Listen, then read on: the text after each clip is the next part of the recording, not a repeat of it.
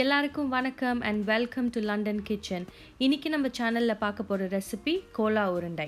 வாங்க முதல்ல இதுக்கு தேவையான பொருட்கள் எல்லாம் பார்த்துடலாம். இப்போ நம்ம இந்த ரெசிபிக்கு தேவையான மசாலா பொருட்கள் எல்லாம் பார்க்கலாம். நான் வந்து 2 இன்ச் பட்டை எடுத்திருக்கேன், 5 lavangam, 3 ellakai, 2 டேபிள்ஸ்பூன் சோம்பு, 3 துண்டு இஞ்சி, 4 பல்லு பூண்டு, 3-4 டேபிள்ஸ்பூன் பொட்டு கடலை மாவு.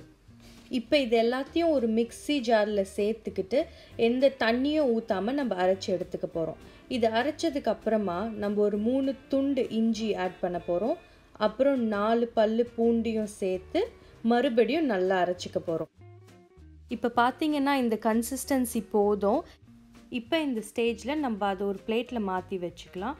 அது கூடவே நான் 2 வெங்காயம் நல்லா நறுக்கி வச்சுருக்கேன். கூடவே கைப்பிடி அளவுக்கு புதினாவும் கொத்தமல்லி இலைகளும் வச்சுருக்கேன். நம்ம அரைச்ச மசாலாவும் தேவையான அளவுக்கு உப்பும். ரெசிபிக்கு நான் 400 grams மட்டன் மின்ஸ்ட் மீட் எடுத்திருக்கேன்.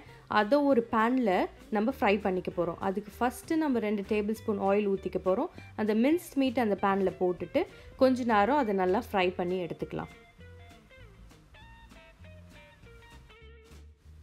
இந்த மீட்டில் இருந்து எல்லா தண்ணியும் வெளியே வரணும். அந்த தண்ணியெல்லாம் எவாப்ரேட் ஆகுற வரைக்கும் நல்லா ஃப்ரை பண்ணி எடுத்துக்கணும். ஒன்ஸ் அந்த தண்ணியெல்லாம் போனதுக்கப்புறமா ட்ரை ஆனதுக்கப்புறமா ஆற வச்சுட்டு இதை ஒரு மிக்ஸி ஜாரில் நம்ம மாற்றிட போகிறோம். இதெல்லாம் பண்ணும்போது நம்ம உப்பு சேர்த்துக்கவே கூடாது. உப்பு நம்ம கடைசியாக தான் சேர்க்க போகிறோம். நம்ம அரைச்ச மீட்டை இப்போ பார்த்தீங்கன்னா ஒரு பாத்திரத்தில் மாற்றி வச்சுருக்கேன்.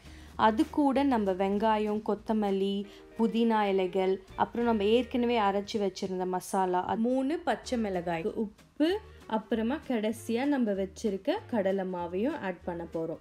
இது எல்லாத்தையும் ஆட் பண்ணிவிட்டு மெதுவாக எல்லாத்தையும் நல்லா மிக்ஸ் பண்ணி விட்டுட்டு இப்படி இதை வந்து உருண்டையாக நம்ம எடுத்து வச்சுக்க போகிறோம். இப்போ நம்ம இது எல்லாத்தையும் நல்லா அழகாக உருண்டை பண்ணி வச்சாச்சு. இந்த ஸ்டேஜில் இதை நம்ம கொதிக்கிற எண்ணெயில் வறுத்தெடுக்க போகிறோம். அதுக்கு நான் மறுபடியும் ஒரு சின்ன பாத்திரத்தில் எண்ணெய் ஊற்றி வச்சுருக்கேன். எண்ணெய் கொதிச்சதுக்கப்புறமா நம்ம உருட்டி வச்சுருக்கிற எல்லா உருண்டையும் அதுக்குள்ளே போட்டு வறுத்தெடுக்க போகிறோம். கொஞ்சம் பொறுமையாக 2 பக்கமும் நல்லா செவக்கிற அளவுக்கு வறுக்கலாம். தீஞ்சிர வேண்டாம், நம்ம ஸ்லோலியே வச்சு கூட இதை வறுத்து எடுத்துக்கலாம். இப்போ பார்த்தீங்கன்னா இது எவ்வளோ அழகாக வறுத்து வந்திருக்கு பாருங்கள். இப்போ இதை வந்து நம்ம எண்ணெயிலேருந்து எடுத்து வெளியே வச்சிடலாம்.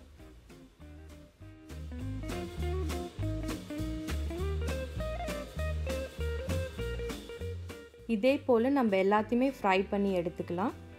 பாருங்கள், நம்ம சூப்பரான கோலா உருண்டை ரெடி ஆகிடுச்சு. இது எல்லாரும் நீங்கள் ட்ரை பண்ணி பார்த்துட்டு எப்படி இருக்குன்னு கமெண்ட்ஸில் சொல்லுங்கள். தேங்க்யூ.